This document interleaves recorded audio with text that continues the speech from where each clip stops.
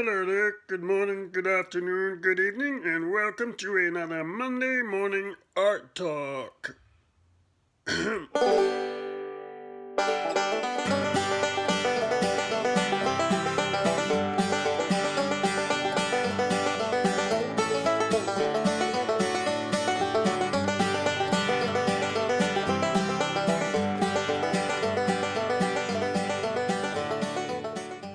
Check out my home studio mentorship at silvertunes.com classes.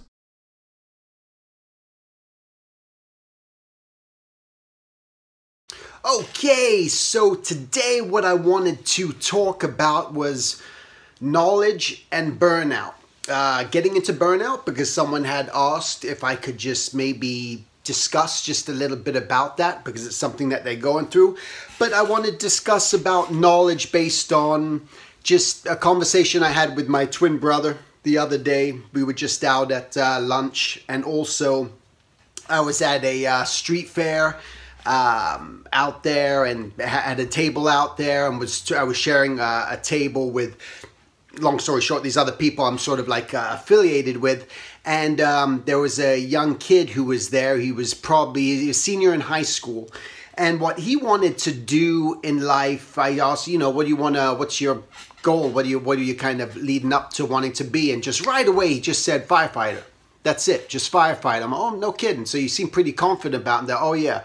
So I'm not going to be going to college. I'm already going through the program right now. I've been doing it for a few years through the fireman program and all that. And just determined, just sort of knew what he wanted to do and is going for it, and has acquired the knowledge in order to get there. And that's what it's all about, is about acquiring the knowledge in order to get what it is that you even want in life. And if you don't have that knowledge, I can assure you it's going to be impossible for you to do the things that you want to do in life, hands down.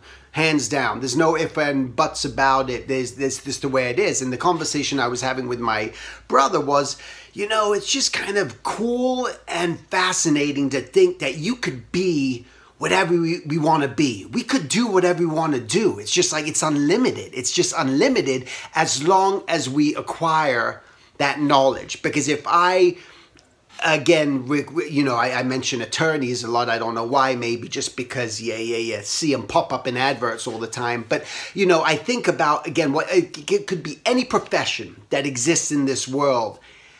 If you decide that, well, I want to be an attorney, I want to be a plumber, I want to be you name it, I want to be a musician. Well, you gotta sort of like an artist, you gotta at some moment determine that I'm going to start researching and finding and acquiring the knowledge to do that. So if I say to you that I wanted to be a plumber and that's what I want to do, well, how can I be a plumber? How can I be an effective plumber?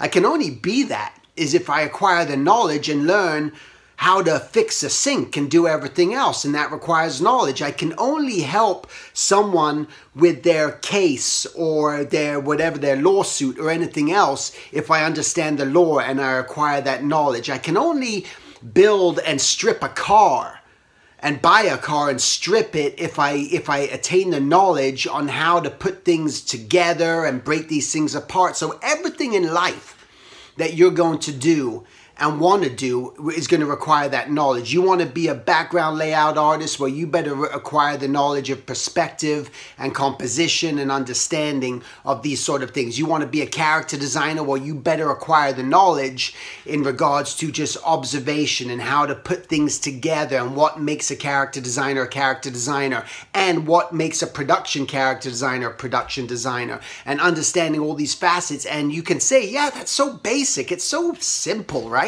It's just like, yeah, of course, you need the knowledge. Well, it's not that simple because people don't think like that, and people don't really put that into heart and really say, I'm determined, this is what I want to learn about, this is what I got to start reading about, this is what I got to start just putting actions into play to make this knowledge what it is that I want to do. So you want to be learn how to draw animals. Well, I think it's going to be important to understand the knowledge of animal anatomy to the extent, and I'm not saying full blown, and I'm not saying that you can only do that if you have all the knowledge of how to draw muscles and everything else. That's not true. That's not what I'm saying. I've been drawing the human figure my whole life, and I'm required to do it all the time. But the knowledge that I have is based on observation. The knowledge I have is on basic anatomy, basic structure, and I don't have the knowledge of all the muscles. And you don't need to. You don't need to unless you're looking to do it for a specific task, and maybe it can inform you absolutely in specific things. But if it's going to be a specific, if all of a sudden you're putting together a book on animal anatomy, right? You're doing something for the zoo, and they require just an extent, a knowledge of doing that. Well, that's what you're going to move into. You wanna be one of those artists that are figuring out what a human figure, you find a skull, and you're working for the police department, and you want to understand. They need to understand what the structure of that face looks like, that body looks like. Well, you got to understand anatomy in order to reconstruct that face and make it work. And you can see just these things that I'm saying over and over again. They simply require one thing, and that is the knowledge, and that is up to you to find that knowledge. And that knowledge isn't just given to you. That knowledge is, you got to seek that knowledge. You got to find it. It's just, this is your treasure, and you're constantly on that treasure hunt for yourself. And that treasure hunt is your seeking of that knowledge, and that's what you want to do. Now, transitioning into burnout, where I feel this starts to happen, is in partly required based on knowledge. Okay, so the thing, in order to acquire knowledge, what do we need? What do we need to do? That's right, we need to learn. Okay, and so learning is what is needed to require that knowledge, but also too much learning, I feel, can lead to burnout. If you're just learning, taking in way too much information constantly all the time, you're going to burn out. And if you're doing something all the time, you're going to burn out. You're going to run a motor for way too long, an air compressor, it's going to burn out. Things burn out when they're used in excess. And that's what the sort of thinking that I feel that it's important to have and think about, that you can't keep. I see it with my kids in school. I'm talking, I can talk about art, learning in art, but I can talk about what we've all gone through, because we've all gone through it in school, right? You've all gone through school. You're all little kids. You're all grown up now. And when you got all that homework and all that other stuff, and it got to be so much that you get to a point where you're burnt out, you were miserable, you were so unhappy. Students in school, in art schools, have seen it all the time. They're burnt out. They're working on way too many projects, doing too many things, and they're going to get that burnout. Why? Because it becomes excess. And this is where burnout happens. Too much will equal burnout. So it's about making sure that you are finding and balancing your time and your structure to where you're taking in and acquiring information you need to, but you gotta slow it down. You gotta pull back on certain things, and you can't keep going. And I've always felt it's so vital to have that real focus and purpose. I know there's people that are doing too much studying of everything, every single discipline, to where they're no good at anything.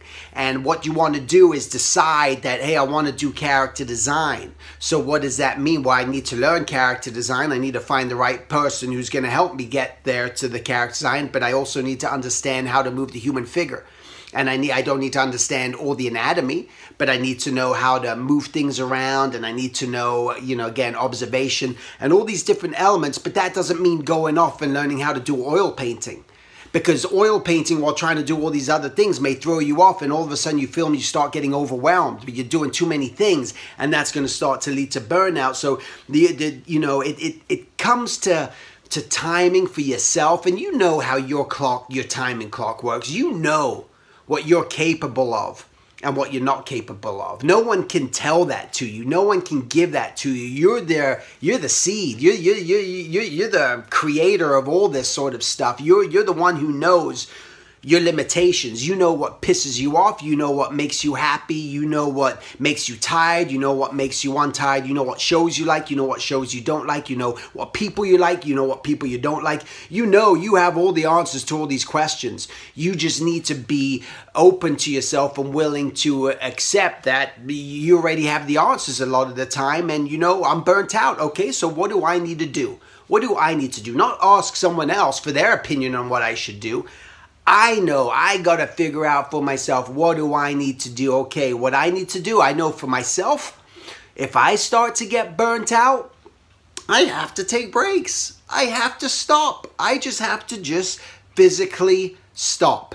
And that's it. And I need time for myself. And that means even if I just leave my house and I'm fortunate that I get to work from home and take breaks whenever I want to take breaks and I don't have to answer to anyone, and I'll just get up and but you can do that in most studios too. Those of you who are in a studio environment know this, those of you who aren't in a studio environment know this, that when you're at a studio, if you want to get up and walk away, you can get up and walk away. You take your break when you get your break. But as long as you get your work done and your quota met, that's all that's needed, and that's all I base anything on. As long as I'm getting my quota met, as long as I'm doing what it is that I need to do, but I gotta walk away. That means going and driving somewhere. I going to get a coffee, going to anything, just walking down the street, going on a little hike, for myself, taking my dogs on a walk, just doing these sort of things. These are, necessity. So it's important that, the thing that can happen too is we get to this burnout because we're doing so much because we don't want to say no to work. We're working and we're getting offered work and we don't want to say no, and we take on that work and sometimes it can be too much. So for yourself, not only do you need to know your limitation and what you're capable of doing and can you even handle it, and this is where you're going to have to say no sometimes and turn things away. And I deal with it all the time. I say no to a lot of things, unfortunately. Not everything. There's things that come my way that I just find that I'm going to enjoy this and I'm going to have fun with it and I want to do it. There's some projects that just don't sound fun to me, and I don't want to burn myself out working on them. And plus, I want to make sure the client every time is getting a good product. And that's very important to me, that making sure at the end of the day, whatever I deliver to them is not half-assed, is not just just thrown out there. I got to do it because I was having fun with it, and they're going to see that in the work. And what happens with that mindset is that transitions into more work because it keeps going, because when you do good things come back, and that's the bottom line. All right, so that's it. I hope that answers any sort of questions, anything you may be having. Again, my workshop's coming up in November 16th, full day of just a lot of fun stuff that I've never discussed before, that I saved just for my presentations that I'm doing, and they keeping having the workshop there and getting you actively working on a lot of my beliefs and my principles and the mindset, and moving you to that next level. And also my home studio mentorship. I'm taking applications right now, and that's for my August session, which is going to be at my studio downstairs, down below. I just take 5 students at a time, and you can just go to silvertunes.com and go to the classes and just fill out the application if you're interested, and then I'll get back to you. All right, thanks again for watching. Make it a great week, and I'll talk to you guys next week. Take care.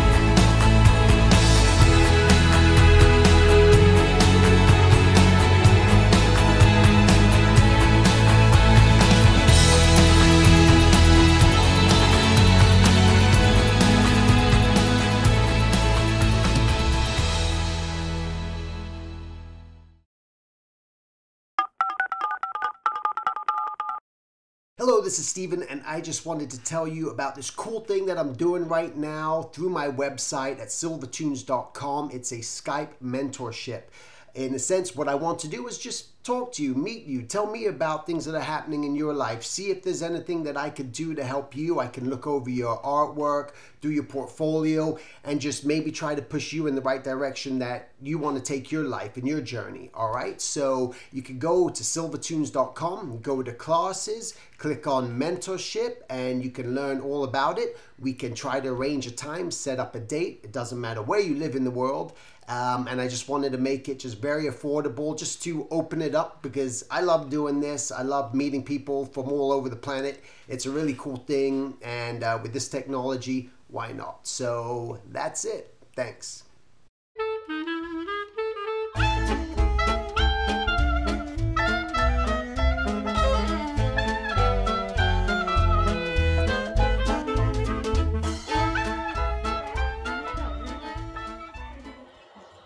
Whoa! Hey!